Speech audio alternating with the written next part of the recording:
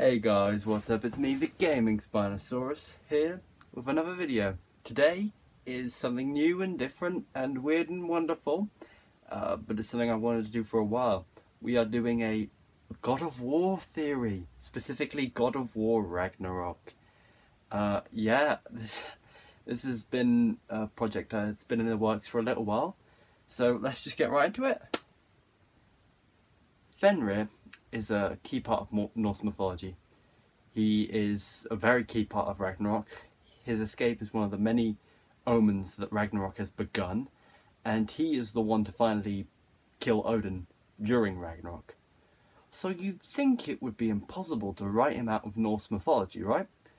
Well, that's what I thought, until I had a think about it. So we haven't seen very much of Tyr in the God of War franchise. I swear this is relevant. But one thing is very clear. He still has both of his hands. This sounds like something very inconsequential, but it has very huge implications. Tyr in Norse mythology loses his hand to Fenrir while the Aesir gods are tying up Fenrir. So if Tyr doesn't lose his hand to Fenrir, then how does Fenrir get tied up? You could say Santa Monica decided to change that Tyr lost his hand, but it seems like such a trivial change, especially since they normally do stick to mythology unless they have a really cool idea they want to explore. So my theory is Fenrir does not exist in the God of War universe, and his role will be taken up by someone else. So I spent an undisclosed amount of time doing a lot of research and scouring through God of War trying to find out if the name Fenrir is ever spoken, which it is not. However, there are two instances where he is alluded to. One is during the story of Skoll and Hati, where Mimir says, "They were born of the archwolf Hrolfwitnir, a great nemesis of the Aesir gods." And when Mimir is hyping up the Hulldra brothers, he references the rope that binds Fenrir. Don't count the dwarves out, lad. They're right pricks, but they're resourceful. They once made an unbreakable chain out of little more than a cat's footstep and bird spit. According to my research, these are the only two allusions to Fenrir. Now, I know what some of you may be thinking. This disproves your theory. Fenrir must exist then. He's referenced to twice. Not necessarily. Now, the second reference is easy enough to disprove. Well, yes, in Norse mythology, Fenrir is tied up using a rope made of weird things. It is never directly said that the person being bound was Fenrir. It could simply be someone else, which we will get to later. Now the second one is a bit more difficult to disprove, but possible. Firstly, the word archwolf just means lead/alpha wolf, which could technically be applied to a lot of things. Secondly, the phrase great nemesis of the gods could literally apply to any number of people in Norse mythology, including the giants, which again we'll get to later. And thirdly, the name Hrolfwitnir. The name Hrolfwitnir is the name of Hati's father. This is believed to be Fenrir, but is never explicitly said to be Fenrir in the Eddas. So the Eddas are basically where we get all our information about the Norse mythology from. And I have the Elder Edda and the Prose Edda. Yeah, they're written in like 1270 AD, and they just contain lots of information on the Norse mythology, including stories of the gods and giants and all that kind of stuff. So, technically, Hrolfwitnir is never explicitly stated to be Fenrir in either of the Eddas, which means it technically could be anyone. So I have been very subtly alluding to the idea that I think someone else has taken Fenrir's place in the God of War universe. This person would have to be the Alpha Wolf, or like an Alpha Wolf of some sort, an enemy of the Aesir, and have the capacity to create wolf children, as well as at some point being bound by the Aesir gods using an unbreakable chain. And I personally believe that this character is none other than Loki, aka Atreus. Now, I specifically believe this is to be an older version of Loki. Now, let me explain why. Firstly, I have to prove that Atreus has these 4 traits. So firstly, in Norse mythology, Loki is an enemy of the Aesir, and so far Atreus is, in the God of War universe that is not only half giant, who are a race the Aesir are not a big fan of, but he has also had a hand in the death of Balder and the death of Modi. Magni is still alive, and you can't convince me otherwise. So the Aesir probably aren't exactly big fans of Atreus, so you can understand them being the great enemy of the Aesir, as they killed a son of, as Atreus had a hand in the death of Balder, a son of Odin, and Modi, a son of Thor, and is probably one of the last giants in Midgard, or one of the last giants of straight up, if we consider the state of Jotunheim. Next, the capacity to create wolf children. Well, in Norse mythology, Angrboda and Loki not only make a wolf child, Fenrir, but they also make a huge snake child, Jormungandr, and Loki sires the 8-legged horse Sleipnir by another person, specifically a horse whose a name I'm not going to attempt to pronounce at all. There's no way I'm doing that.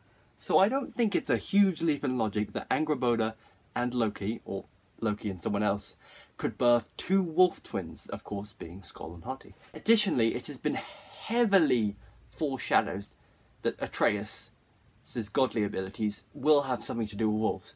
Can I turn into an animal? Can you turn into an animal? You sure I can't turn into a wolf? You are welcome to surprise me. So I'm pretty sure the term alpha wolf could very easily apply to him. Now the last point, being bound with an unbreakable chain, is a bit harder to prove. However, not impossible. Once again, our good old friend Norse mythology comes in clutch, because after Loki kills Balder and insults a bunch of the Aesir gods, the Aesir turn one of his sons into a wolf, who tears out his brother's intestines, which are then used to tie up Loki. But that's not it. Then a venomous snake is placed over his head. His wife, Sigyn, another of Loki's many wives, sits there with a bowl to catch the venom, but eventually the bowl will fill up, so Sigyn has to empty it. When that happens, the venom pours on Loki's face and causes him to have such violent spasms that the earth shakes, which is how earthquakes happen. Fun fact. None of this tectonic plate movements and build-up of friction between transform plate boundaries. No. Loki screaming with pain. That's how it happens. So I think there is a precedent that Loki could be bound by the Aesir gods. So I think I've laid out some pretty convincing evidence. So let me explain how I think this will fit story-wise.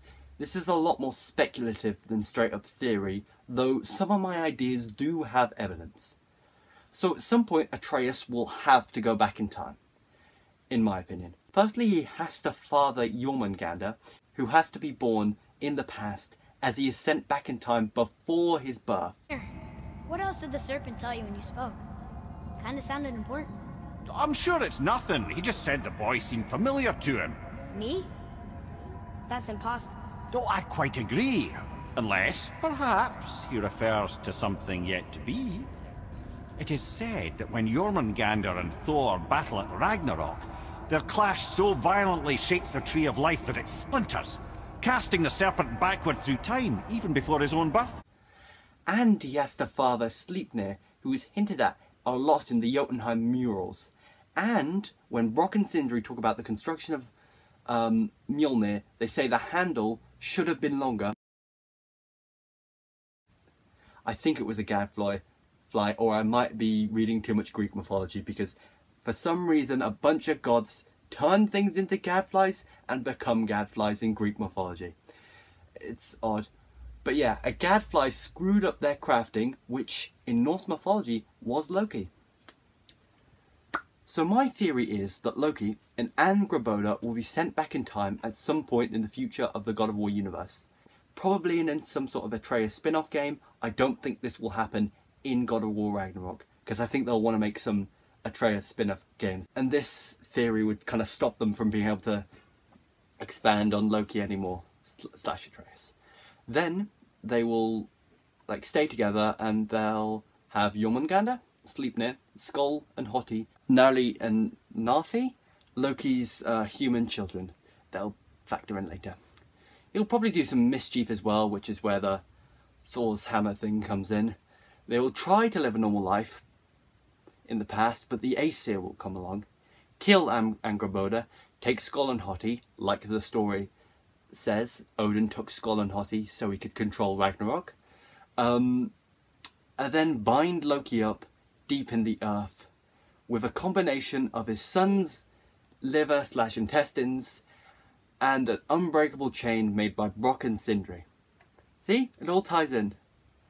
But at this point, Loki will be so angry and enraged, he will transform into a large wolf form, and this is how he will stay due to his insatiable rage towards the Aesir for what they've done to him.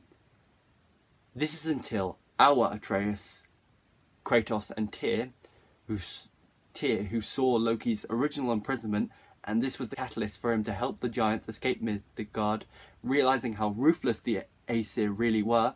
See, I'm tying everything together. They will free Loki near the end of the game, which will be one of the omens for Ragnarok to begin. He will tag along during the rest of the game till the final Ragnarok battle that I believe will happen in this game, but that's a topic for another video, where he will kill Odin but die in the process, like Fenrir and Odin killed each other in Norse mythology. It'll be nice because Loki gets to kill Odin for killing all of Loki's family, but he also dies in the protest, which is quite sad. And our Atreus will cling to this older version of Loki, screaming in anger, and that's who's in the Jotunheim mural. Oh yeah, it's all coming together.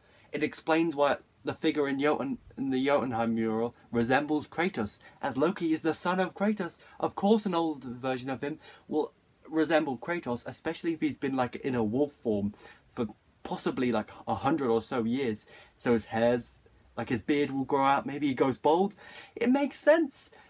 So that's my theory. Is it ironclad? No. There are issues with it, and I'll concede there. This isn't like a perfect theory, but I think it could work. Do I think it will happen? Probably not. But I think whatever Santa Monica comes up with will probably be brilliant. I trust them wholeheartedly. So yeah, that's been the video. If you liked it, please do smash like, subscribe for more content. If you do subscribe, be sure to hit the bell icon to be notified whenever I upload. If you want to see more of these, comment down below, because this was really fun to make. Yeah, I've been the Games Tyrannosaurus. You guys have been awesome. I'll see you in the next video. Bye bye now.